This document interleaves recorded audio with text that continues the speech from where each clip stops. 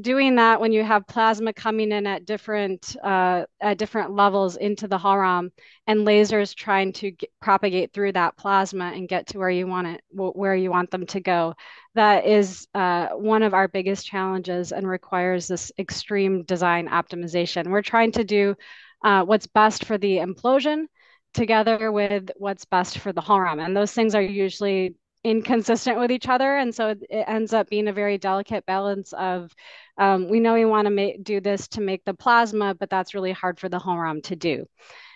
So the idea here, the thing that we're the biggest challenge is we need to get enough energy density coupled to this initial hot spark of plasma Hmm. to get it to ignite so that it can take over and do the work for us. And it's a race against time because we're competing with all these losses in the system. The plasma just wants to cool itself down.